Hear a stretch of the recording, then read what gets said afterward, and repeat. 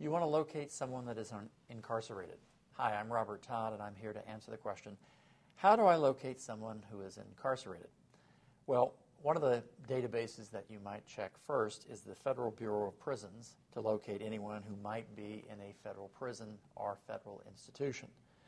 Another way is to check a state or county correctional institute by a database known as VineLink, VineLink.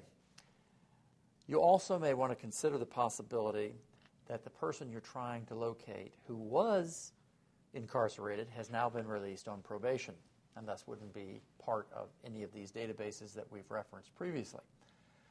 Another way, of course, is to hire a private investigator, which can be costly and can basically waste your money. I would recommend that you try to do this through one of the previously mentioned sources. I'm Robert Todd, and thank you for watching.